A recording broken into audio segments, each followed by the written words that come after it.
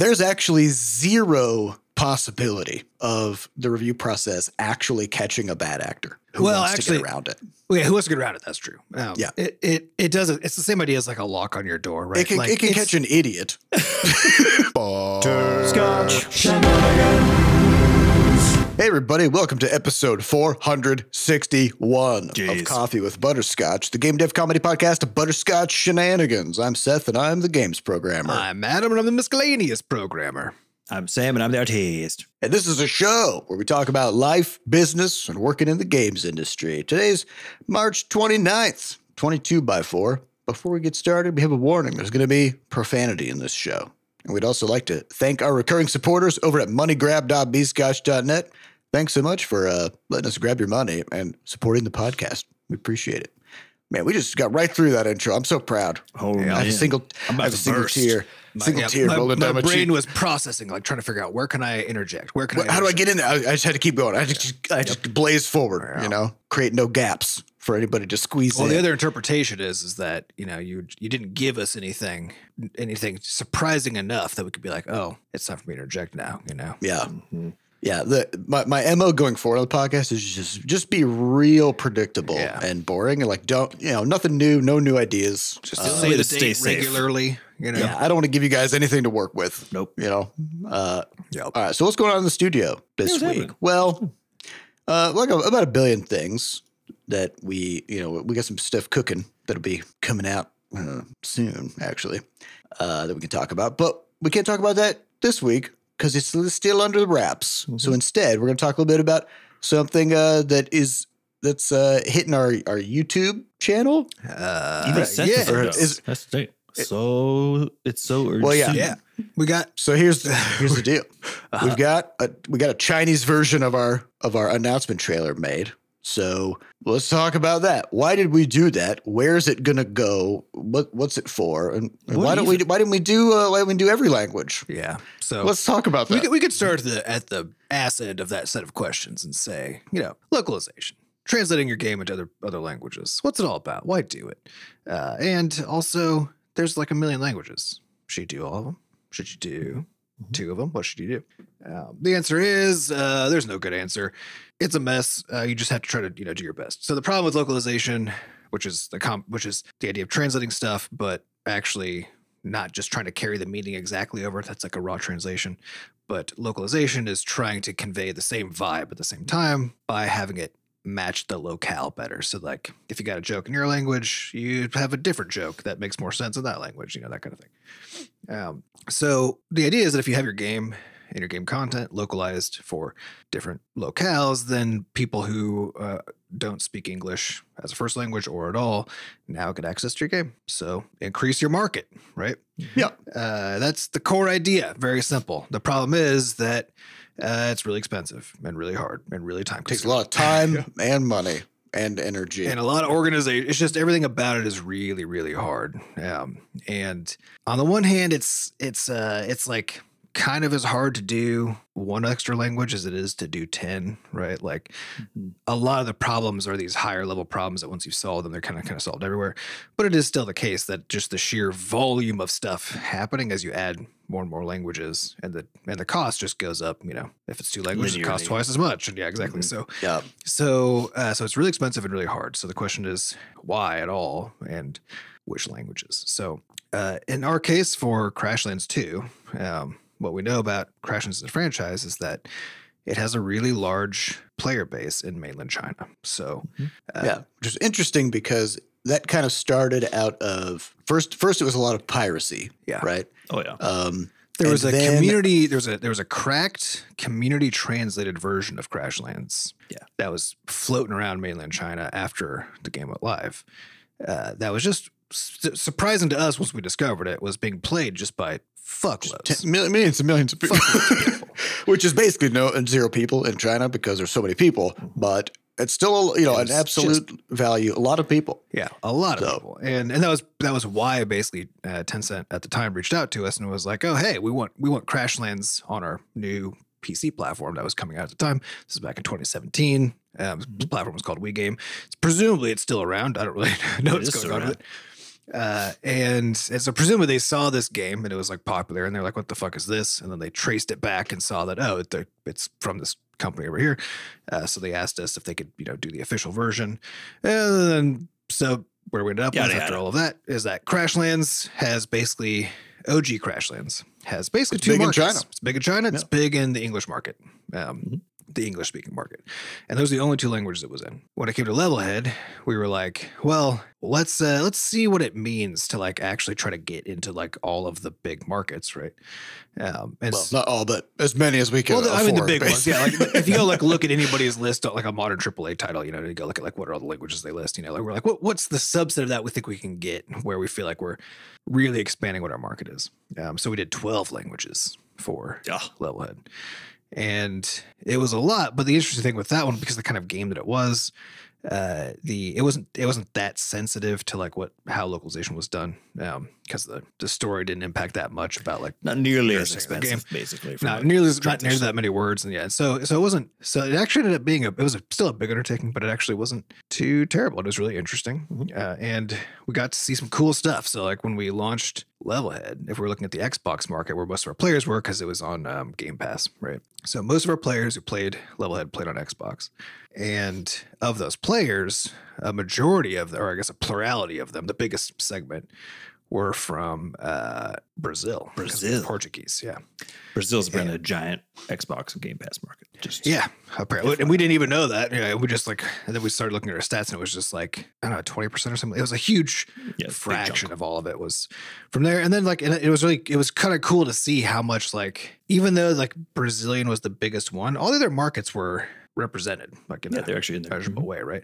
But it still was the case that some of them got pretty small as we got towards the end of that list, right? I think it was Spanish, and like Italian in particular were just like basically off. A lot of the ones that are typically recommended largely due to a different factor, which is not necessarily player count, but actually like industry review.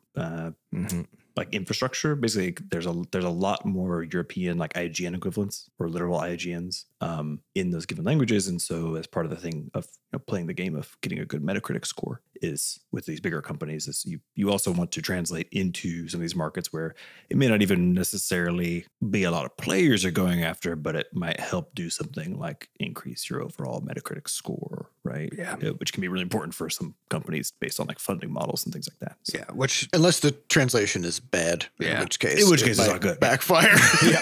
Because in the end it still has to be good, right? It's gotta be good. Yeah. So, but then these days, like what it looks like to like do Metacritic scores actually do anything for like an indie game? Probably not. No. Right. So it honestly probably doesn't do anything for AAA anymore either, right? But the funding models and like how like big corporations think the world works, how everybody thinks the world works, changes really slowly compared to what's actually happening, right? And so if you go out in the world and you're like, what languages should I localize my game into? You're gonna find a million contradictory and mostly outdated answers. And the fun thing is we don't have better answers either because there's no way to know. There's no way to know like what the right move is. Yeah, so, and you can't if you don't put your game into a certain language, there's no way of knowing what it would have done in that country, right? Because there's also there's a circular feedback problem, which is if there's a several countries or places in the world where there actually are quite a few people who are interested in games, but if it's just conventional wisdom that like, that's a small market, we don't translate for that.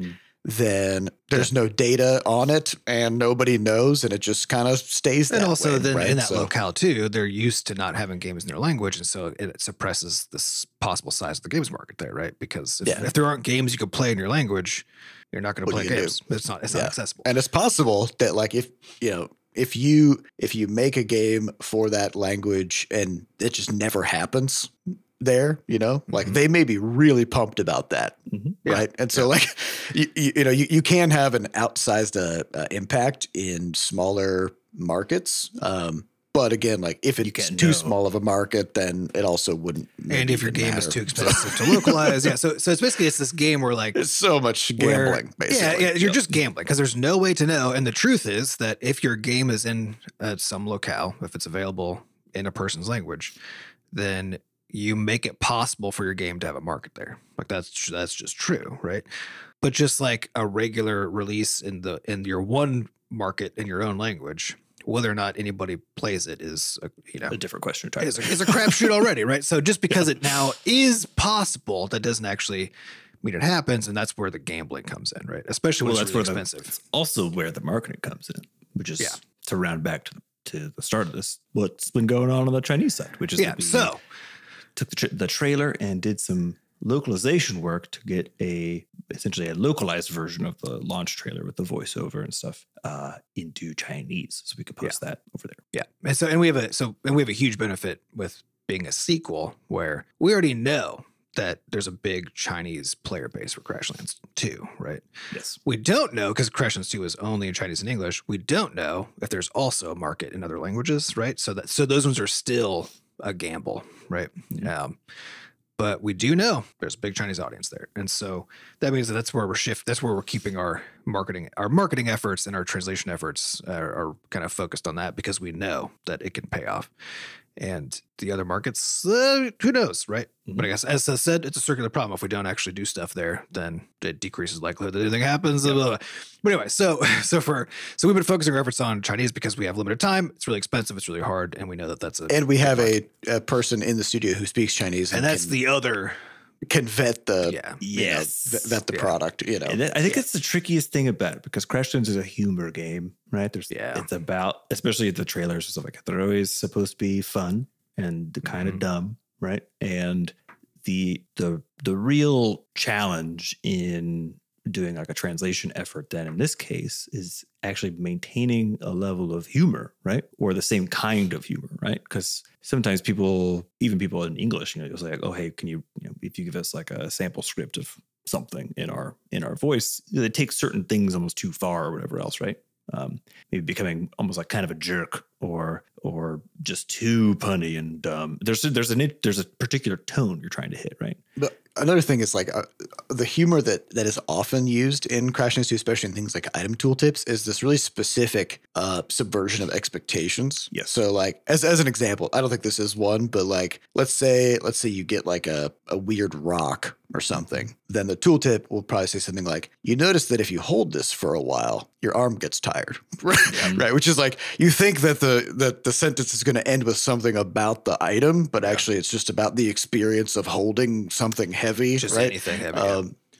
That's where kind of like the dumb humor is. It's like it just twists and goes a direction that you weren't expecting, right? And I don't know if that even works in every language. Yeah. Just grammatic, totally. How sentences are set up. The thing is that who then took it, taking it upon himself to do the essentially humor translation of the trailer, is very funny. Like, he's a very funny dude.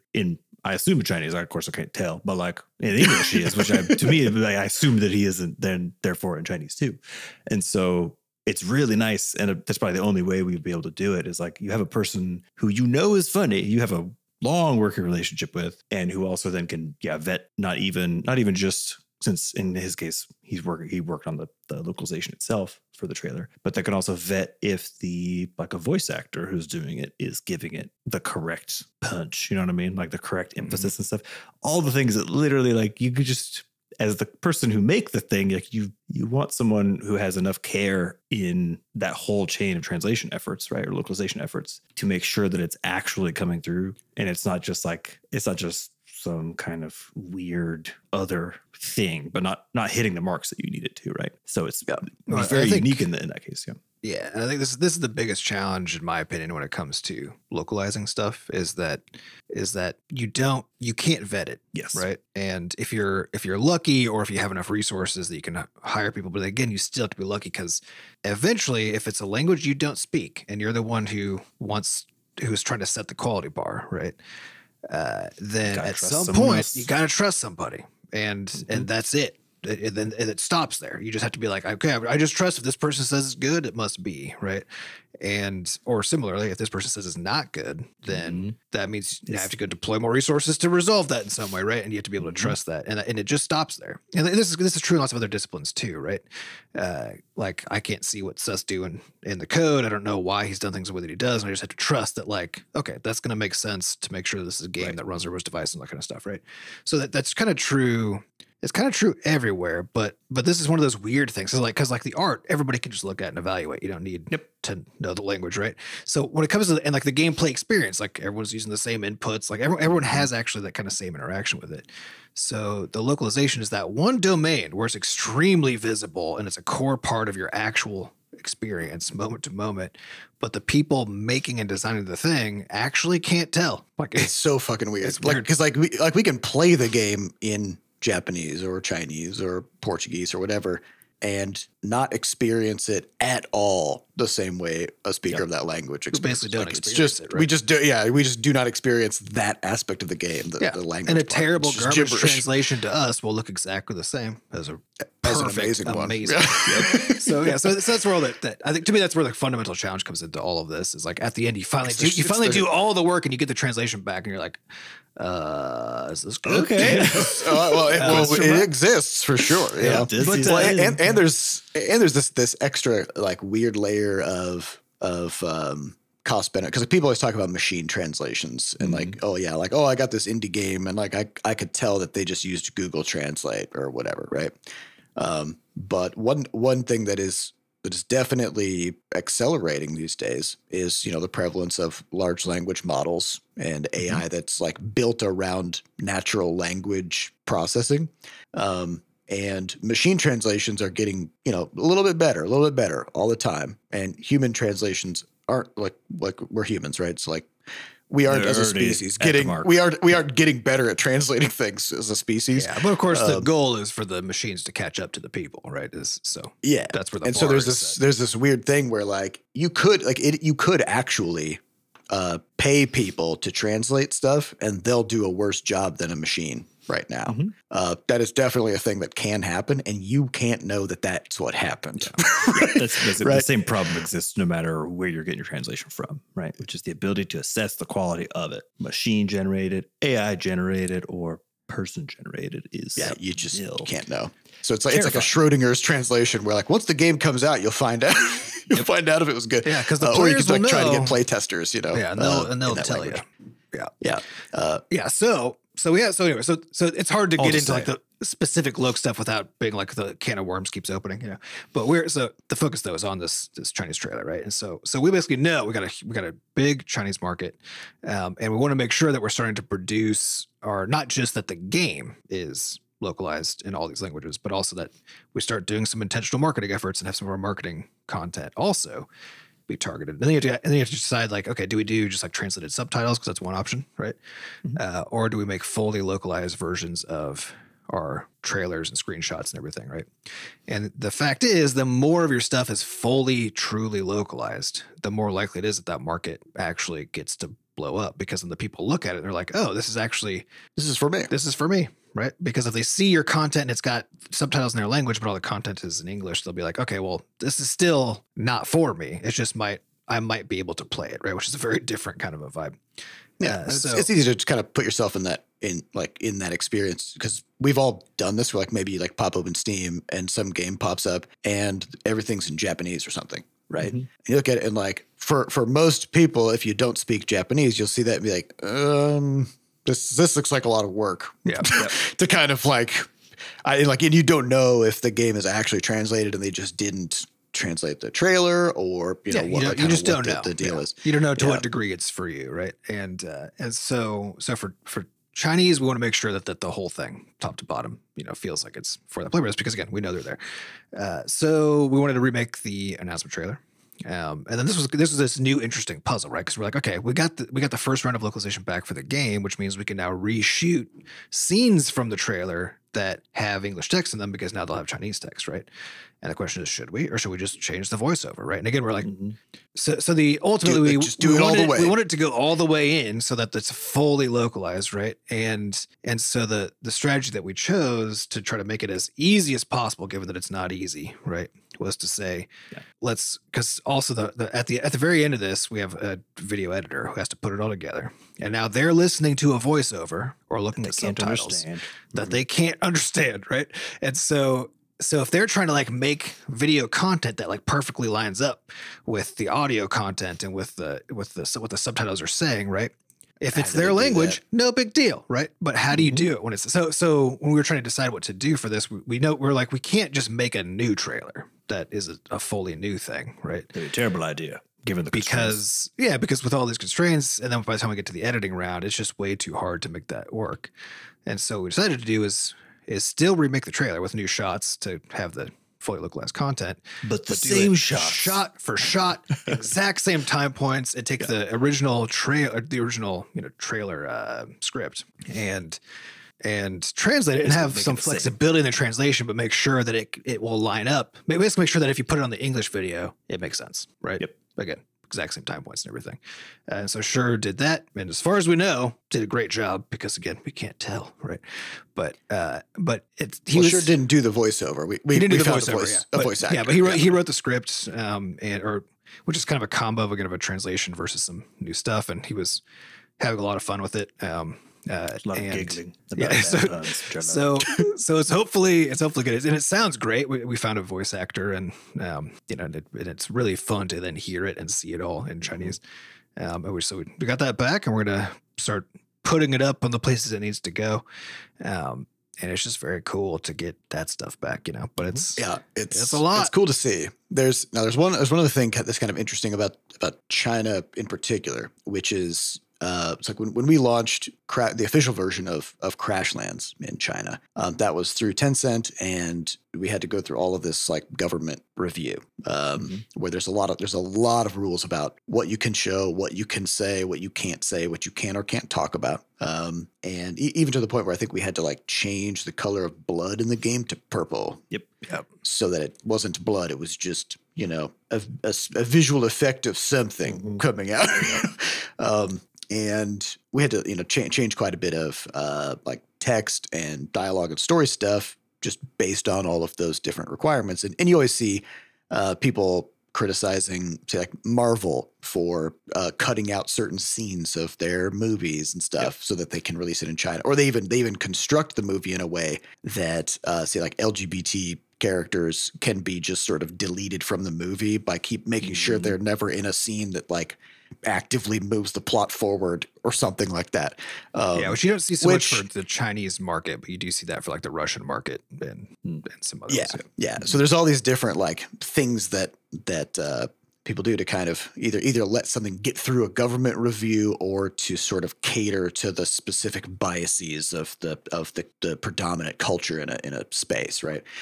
We're not doing that. We're not doing any of that stuff. Yeah. Even with OG Crashlands, it was basically because we already weren't doing any kind of like particular commentary about anything in China. We had a lot of satirical stuff, kind of poking fun at, especially like of politics kinds of things. We had a lot of like the second act, which so there was had to change quite a bit. He did a lot of work to massage that overall framing in that second zone, so it wasn't so much about how the government was kind of dumb, basically, which is roughly the same as like the Buddhists being all puffed up and not ever getting anything done. But even then, I think in the end, I think it actually wasn't that much that had to change to get there, and it didn't actually change the meaning of what we were doing. Right? It just made it so that there were some inferences that you could have been making that you could decide we were implying that we had to then.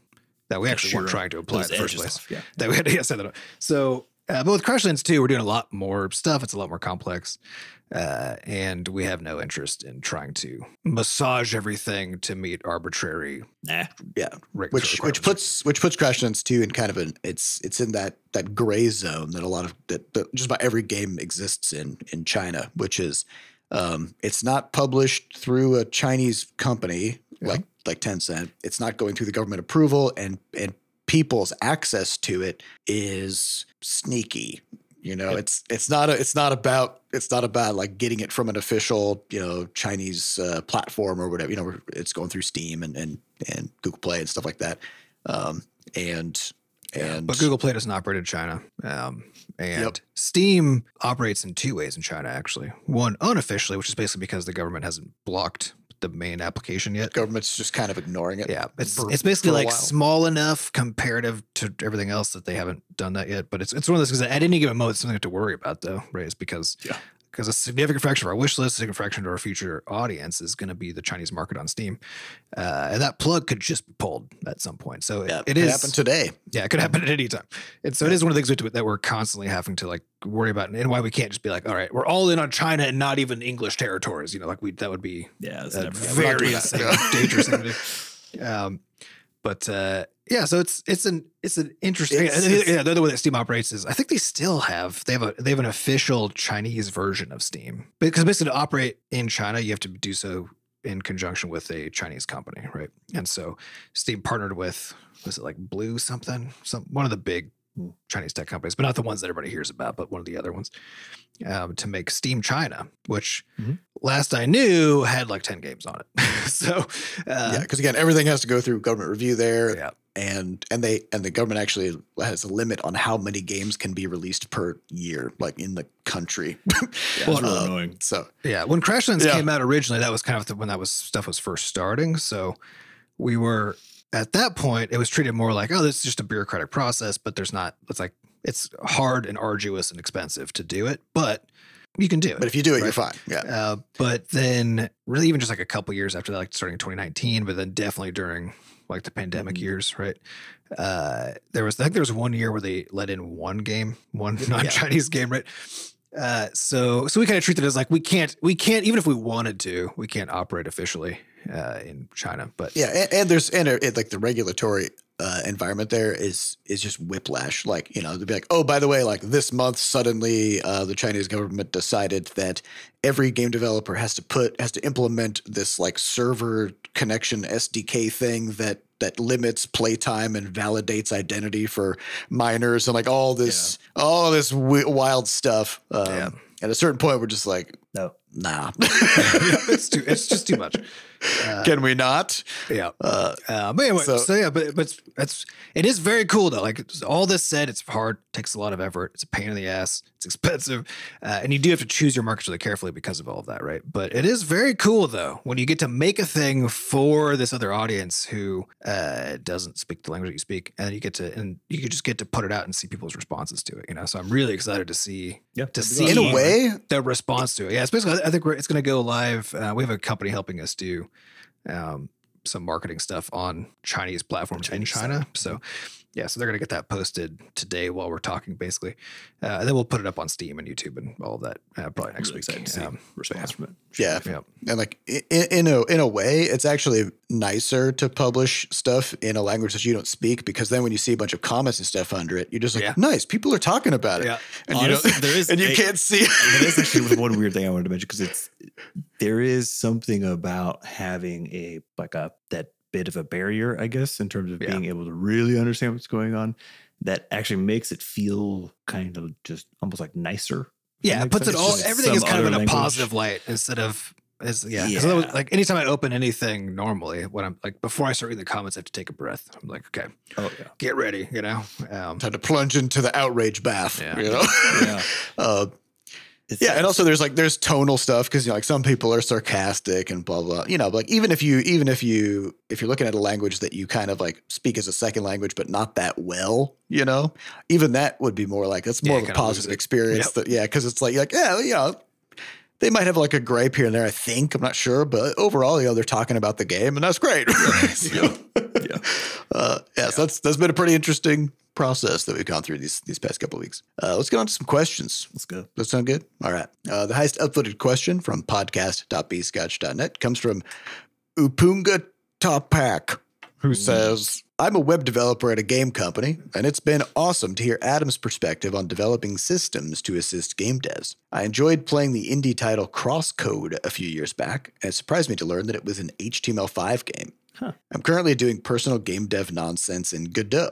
Adam, I'm curious, have you ever explored the concept of making a game within a front-end web framework? If so, any opinions? This is an easy one because I have not. And the main reason is because I'm not a game developer, is the fact of it. It is funny, right? Because like when I joined this, like I've done some game jams, with Sam and Seth, but even for most of those, like the first few, I was trying to do a little bit of game programming, but for most of those, I was just building the web tech part of it, and. Adam's always found that much more like utility things that are not experiential with like a vague, hard to interpret outcome. Like I think Adam, you have a harder time with those kinds of things versus things that like it's just do something specific. Yeah, I really like it when there's a or even if the problem isn't well shaped yet. I guess it's like this with a really well shaped problem. Even if I have to figure out what the shape of it is, but like a clear problem that's just like, hey, we're trying to make X happen, get that to happen, right? Like, and when it's happened because you can measure that. And look at it. Right. And I think even game programming, I could potentially have like been into, right? But that would have been the part after someone else was like, okay, here's what we want to do, right? And like I would want to have a little bit of involvement there because that impacts the job of them making it happen, right? But mostly to make sure I can make it happen, not because I am interested in like the design part of games, right? Right. Which is interesting because I'm really interested in the design part of like other kinds of problem solving. But for some reason, for games, it was just never something that I was particularly interested in. Which is all to say, I've frequently wondered what all these, because there's a handful of really interesting sounding game development kind of platforms for front end stuff, right?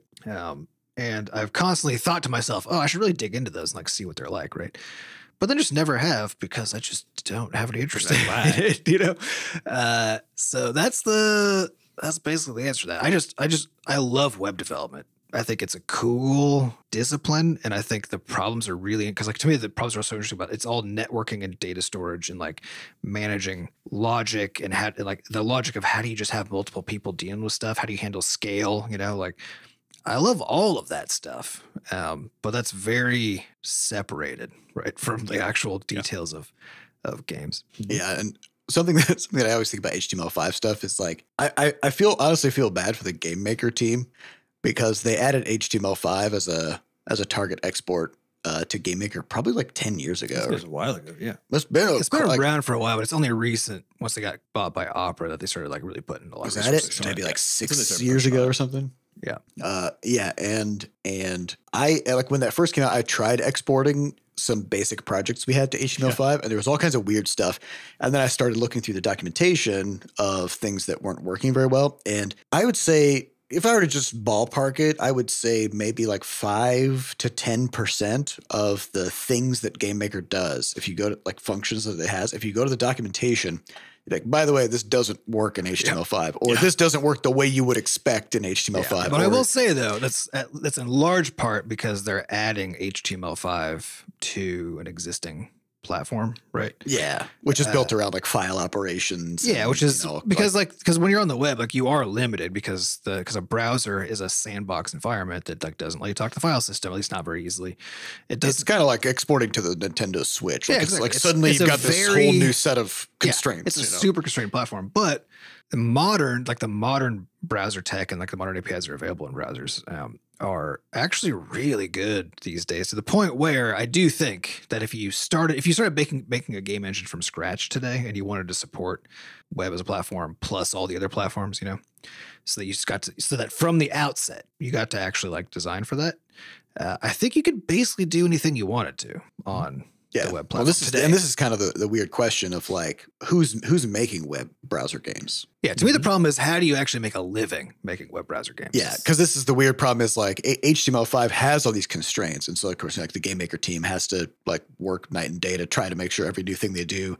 It's kind of like the conversations we just had about like Internet Explorer versus the other browsers. Like you always got to do everything twice in totally different ways. Well, and especially if you want your games to like work on Safari. You're fucking toast. Like that's gonna be because like a browser is not a browser. It's not a browser. Right? They're all different. So even if you make an HTML5 game, you don't even know if it's going to work on all the browsers. But then it's got to be the case that like from game makers' perspective, they have to put all this work in to get this thing to function. And then like who's actually professionally making HTML5 games? Like there's a market for it. It's just it's a very different market than what you consider for the rest of the other stuff. Yeah. Right? Well, I think it's a more self-defined market, right? Because there's I can't think of a single marketplace that serves up web games, right? That like, if I was going to make a web you're game, like where would I go to distribute it? I think if you're looking at like, Congregate and Newgrounds and that sort of like the game, basically places where you do go to play games in a browser, which but do you go there to sell games? I don't know how the money works anymore there. I know it used to be the case that those platforms would actually, they would pay for development of these small games, right? Because that was our whole thing. They need people coming back to the site regularly, et cetera. So because they're selling ads, pay really small, presumably. Yeah, but that's when it was like Flash games, right? So I don't know if that. I don't know how that market has persisted. I don't know enough. I know it has persisted, but I don't know enough about the economics. I also think that, like, from a scale perspective, trying to think about, it's like, Crashlands 2 is, it's like a few hundred megabytes by now of, stuff. And so if you download on Steam, it doesn't happen immediately. Like, you gotta get all those files, right?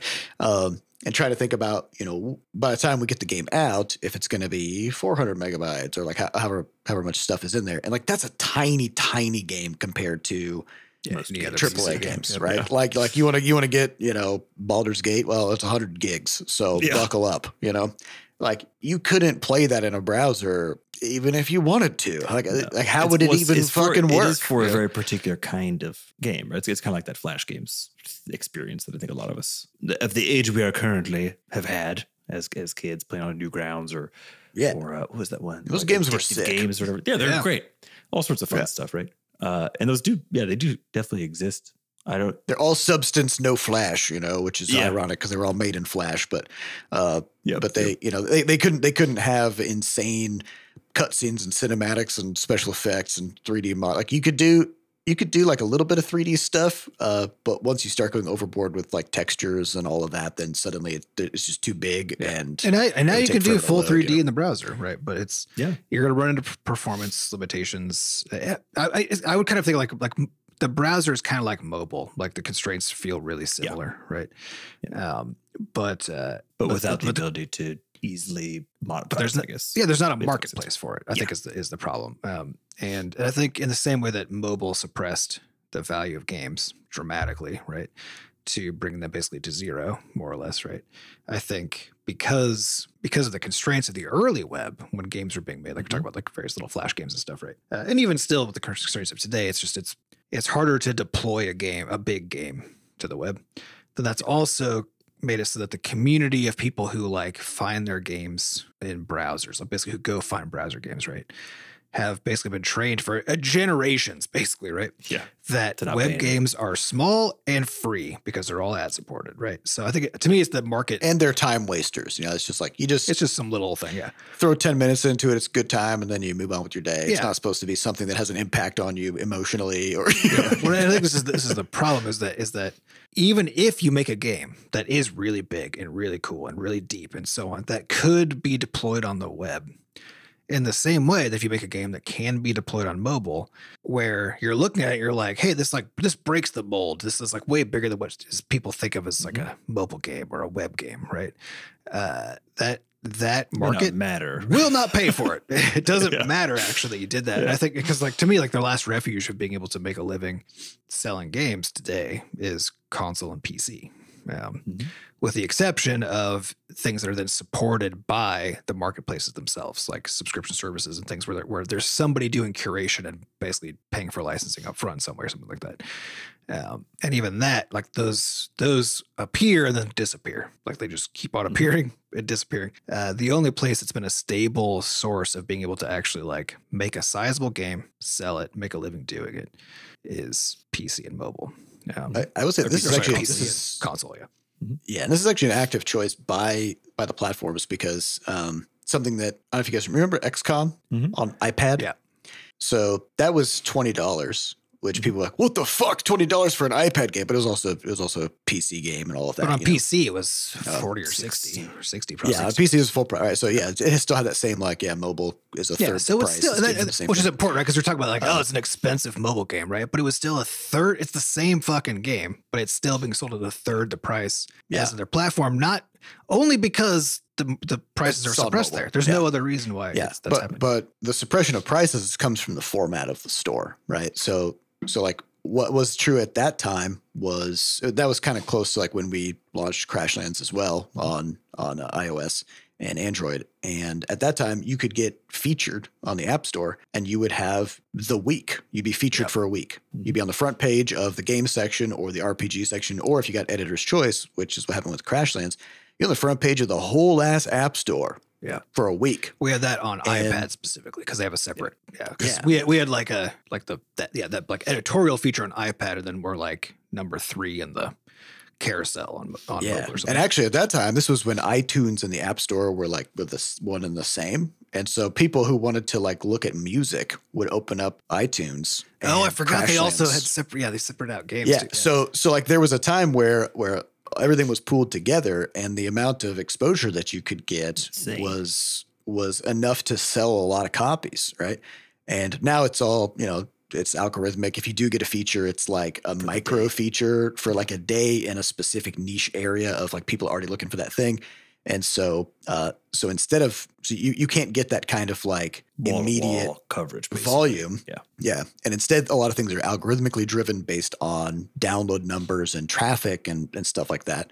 And so, instead free games get surfaced, and the goal for those is they just kind of continuously pump ad dollars into them to keep them at the top of the algorithmic charts. And like, that's how they kind of emulate the sort of featuring that you used to just get from the platform.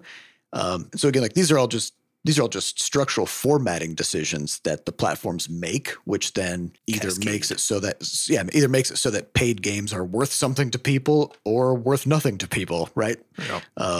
And so there's not really much we could do about it, but just keep kind of like finding interesting opportunities and ways to navigate those spaces. Yeah, and stay on top of as they change over time, right? And this is also why the cross-platform strategy is so useful, right? And also why, like, if you're making a web game, it's hard to make games that'll work like everywhere and also on the web still. But I think that's mostly, and at this point, I think that's more of an engine thing because I think you technically could do it now if the engines really supported it, but the incentive for the engines to support it is low because they don't have a lot of customers themselves who are like generating revenue off of web games, right? So there's going to be this kind of lag.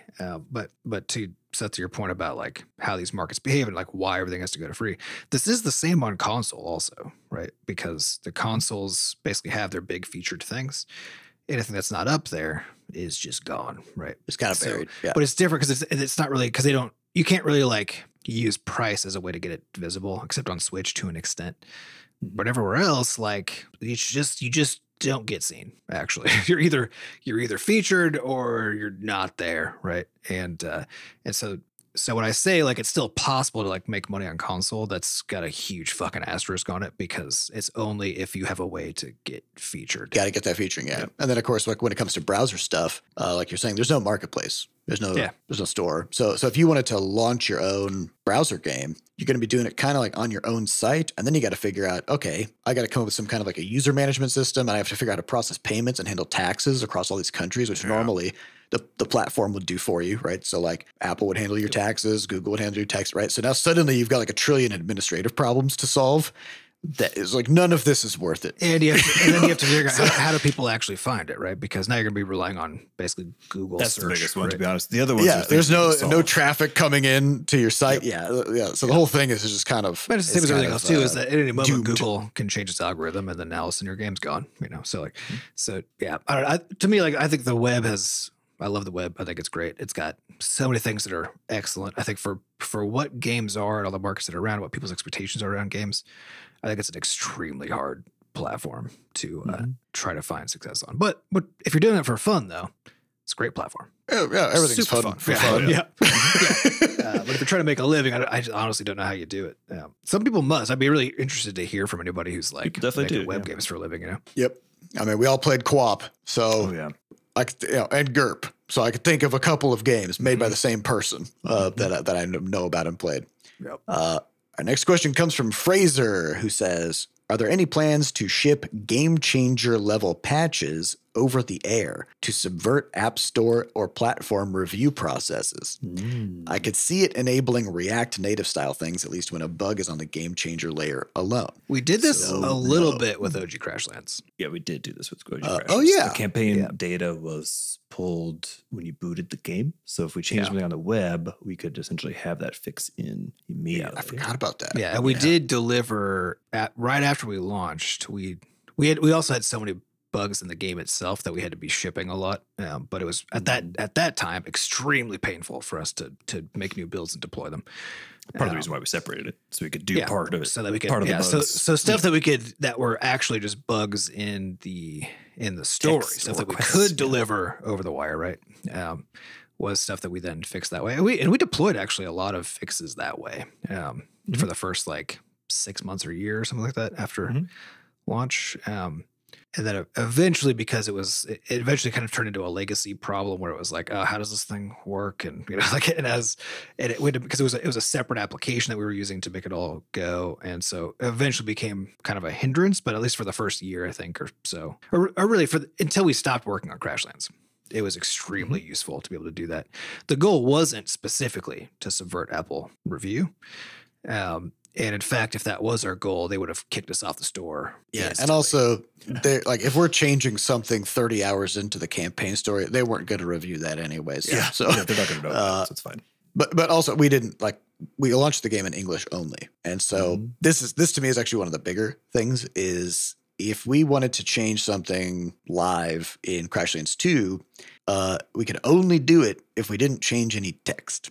Yeah. Right, because the translation loop is long. There's still a lot of stuff that you could fit in that bucket though with the game change, right? There's a shitload of stuff. Actually, most of the data is not language stuff. Right? Yeah, but that means we would have to kind of balance or tweaking. Some weird things. Going on. But there's also kind of branching problems, right? Which is, let's say we're working on some new stuff in the game, some new quest lines or whatever, and like some of them are part finished or that kind of thing, and then we find out, oh, there's this like bug that we want to like deploy a game changer patch to the players to just fix that one thing, right? And then leave out everything else that we've been working on.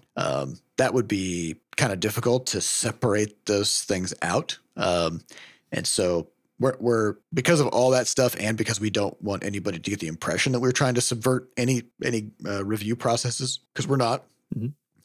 Then what you get is what you've got in the game. Like it's packaged up and baked into the project, and we're not doing any sort of live downloading of game changer data. I will say another big part of that is actually the reality is that the main reason we needed to do that was because the build and deploy timeline was so fucking long, and it was just so hard to do back then that it was essentially required in many ways, I think, in order to be able to fix all those bugs and have a more, reactive, patching for any player issues. We kind of had to think about it a way to separate it, because we didn't have any of our DevOps principles or pipeline stuff in place to make it so that just making the builds, which was the thing that was annoying, wasn't so. And we had one computer with GameMaker on it, which was mine. Yeah. And so when we needed to deploy a patch to Steam, iOS, and Android, then my computer was out of commission for a few hours, making builds, and then I'm manually uploading those builds to those platforms and testing each build myself. And so I think it's that, which is that now we do multiple builds per day, right? So that's not for all platforms. For all platforms, it's just not an issue anymore. Yeah.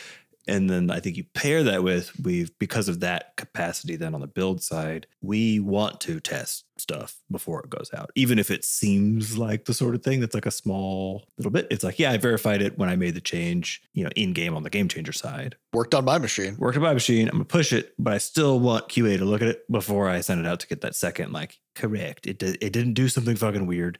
It does work, because I think big thing we've learned is we just don't want to have every time you push a patch, you are opening up the chance to deploy bugs too, right? So ideally there's at least one firewall between you and full deployment that helps get some of that stuff out of. And you could still get that even if you did have because you still will get it, right? There's no way to not, I think. No, I mean you could still have the separation of when a deployment goes out, even if stuff is somewhat decoupled, so that you've got right. You can, but you do have to develop new processes to do that, right? So it's a new. And I think it's basically it's a pros cons thing, like with anything else, right? Which is we can automatically make deployments and that kind of stuff at this point, and so for the most part, there's no real incentive to do that, except as kind of the question asker notes, App Store review for any app store, except for Steam, is fucking ass pain, right? And it's an unpredictable thing where you're going to say like, cool, we fixed the issue, we added the feature or whatever.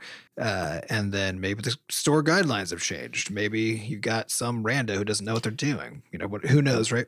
And now all of a sudden you're like trying to get everybody on all the platforms that has the game, trying to get them to fix, and now you can't. And now you're stuck for a week while you move something 3 pixels to the side to make somebody happy about their trademark, whatever, right? So that process can be a nightmare, and depending on how frequently you're deploying. If you're doing like a live services game and you have to deploy to Apple or to Switch, like weekly, then yeah, separate those concerns, deliver stuff over the web, because you won't be able to do it. It wouldn't be possible because you can't trust the guideline process.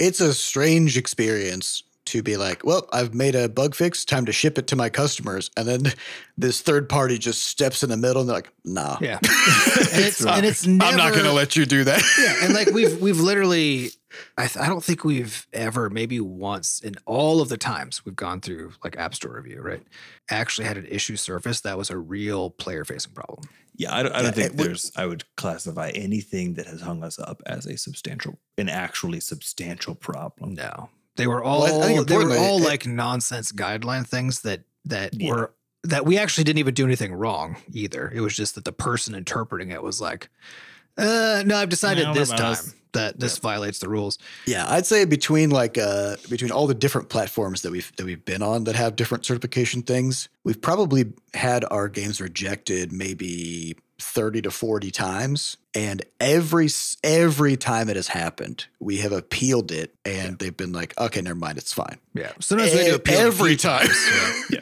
Yeah. So we had to keep like running up the chain, and we're like, it's fine. And then eventually somebody's like, all right, it's fine. Yeah, but it's just that weird unpredictability waste of time. Just like somebody's then, and I understand it on sort of like a high level business thing, which is like, if you're the owner of a platform, you don't want somebody distributing malicious content or malware or viruses or porn or whatever, like through your store. And if that's what they were checking for, I'd be all about it. Easy check. Unambiguously, none of our games have been that, right? Yeah, but that's not what most of those. Well, and the problem is they have 20 pages of guidelines, right, that they're now trying to like check your game against, and most of them are not concrete enough to have just a simple yes, no kind of an answer, right? Well, especially in the game space. Like most of those are not games related at all, right? So it's like, it just doesn't even... Well, games have their own subset of additional guidelines, right? So yeah. And they're also, the guidelines are changing all the time. So the people on all ends have to be keeping track with, again, these 20 pages of arbitrary guidelines. Well, I will say though, it has the app review process has gone from, I think when we started, was it 2 weeks when we started? On iOS? On iOS. It was something. No, it was about 4 or 5 days. Yeah, it was within a week. Yeah. It's down to like anywhere from it's usually a 5 day hours now. typically. Yeah. So it's also one the other part of it that's changed, which is like, it's just not, even if we get rejected, we have our builds done. It's not so fly by the seat of your pants, right? Where we're not just like, build's done, we got to get it out right now. It's like, there's a more of a process in place to make things. Well, and we also now just assume there's going to be unpredictability in our deployment schedule, and so that's baked into all of our plans for how we're going to do stuff. Which again, like I think, Sam, to your point, like that, all that stuff is for them usually fast enough these days that as long as you're not doing stuff that obviously breaks guidelines, even if you are trying to deploy once a week or something like that, you probably still could. You would just kind of have to still have things delayed in such a way that you would like have last week's deployment or last week's build deployed the next week would be the plan, kind of a thing, right? And also know that at some point, if you're deploying 50 deployments a year, a few of those are going to get held up for real because it's a random chaotic process. Which is to say, like the goal of like delivering stuff over the wire should not be to bypass those things. It should be to reduce the number of deployments, right? Because deployments are also, they're expensive for the player, they're expensive for you.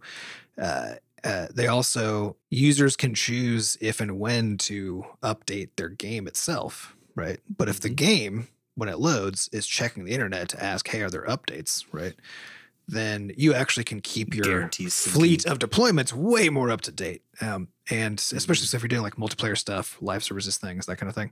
It's kind of required for a lot of those. Yeah, you probably want to try to like separate your game more strongly between like treating your game itself as a platform, and then all the data and assets and stuff as resources that can go over the web.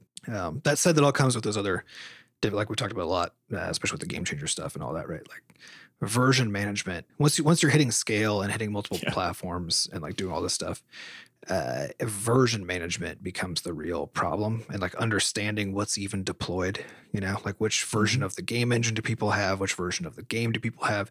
The more you separate stuff, the harder that problem gets.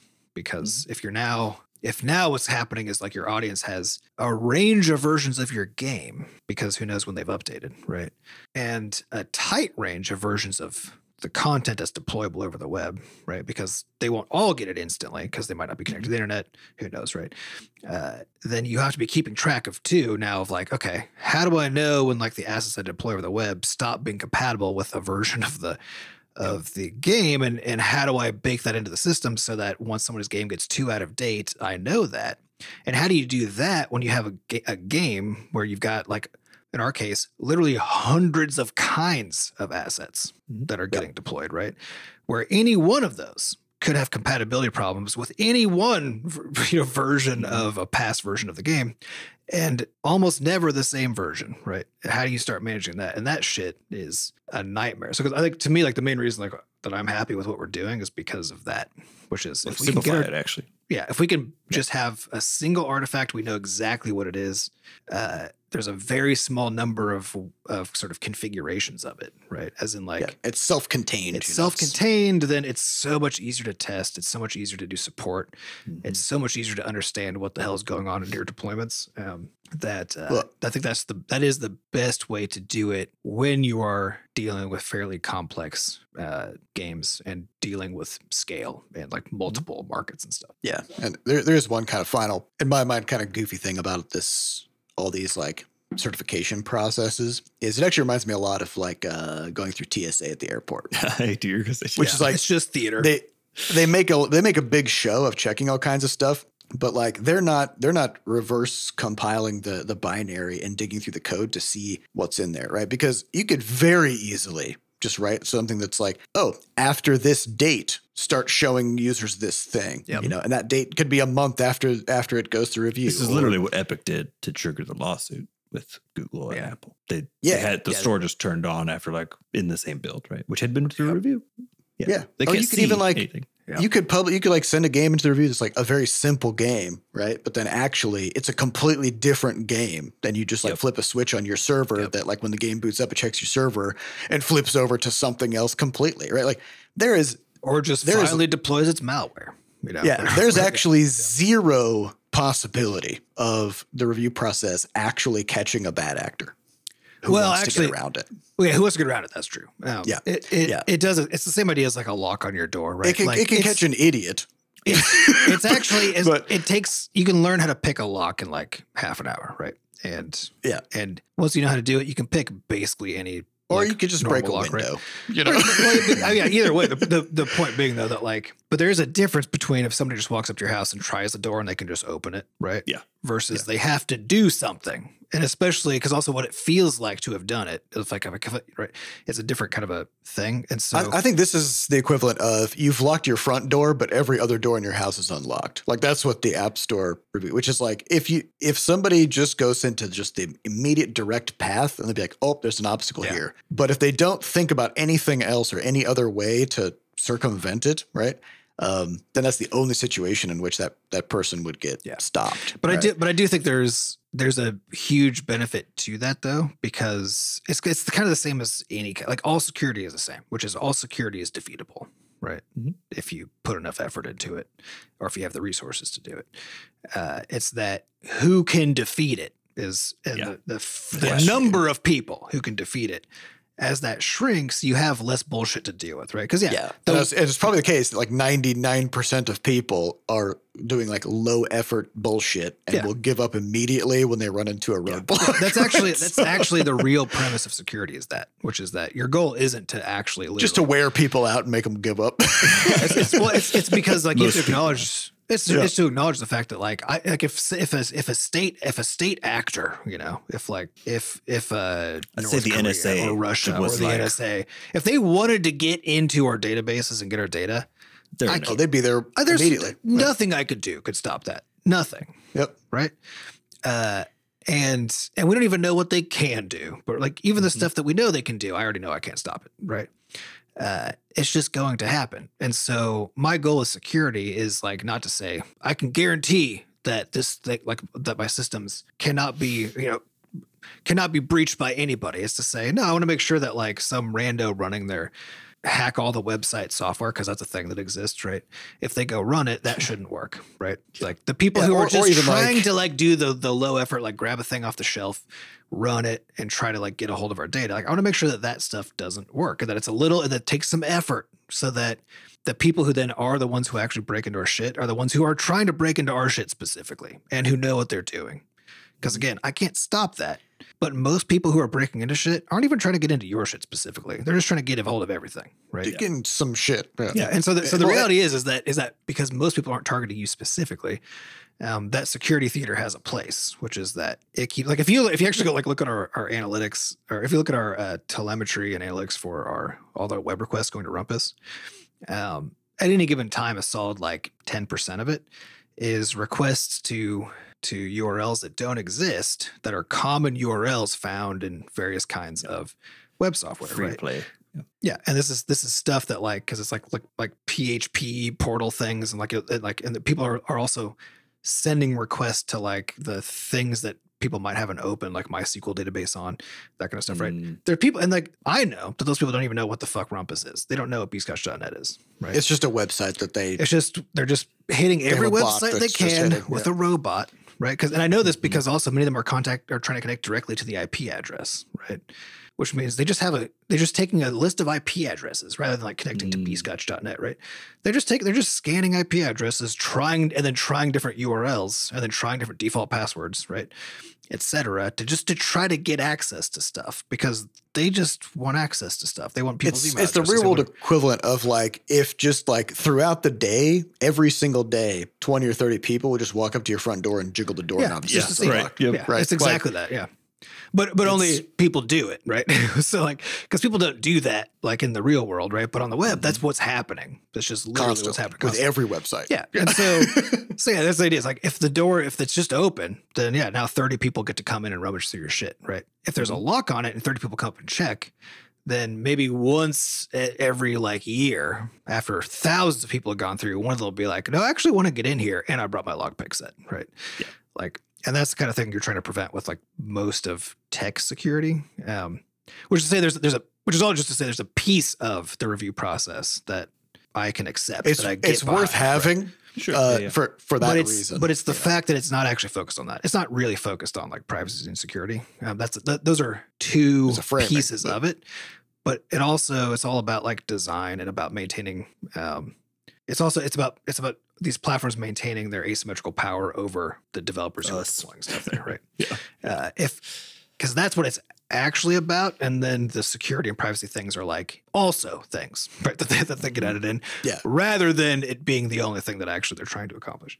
Yes. For example, like you couldn't publish a game on iOS that is a satire making fun of Apple. Yeah. Like that would be a violation of their brand guidelines. Yep. How you're allowed to convey it, right? And so like that would get rejected, because a big part of that too is about the preservation of the ecosystem and the vibes, which their brand. Again, like I kind of get it in the sense that if I had a platform and somebody wanted to put something on the platform that was specifically making fun of me, I'd be like, I don't like it. I think what's parts interesting of it I get. Yeah, we're talking about kind of, I think, two different things, because one is the initialization of something on the store for the first time versus like updates, right? Yeah. And I think when you look at something like Steam, or I think even Xbox does this the same way now, where on Steam you have a review process for the initial build of your game. Okay, like the first thing you wait and you submit to them, it takes a couple days, they get back with any problems. Steam is just like, is this game shaped? Does it seem like this developer is at least somewhat trustworthy? That's all that they're asking. And then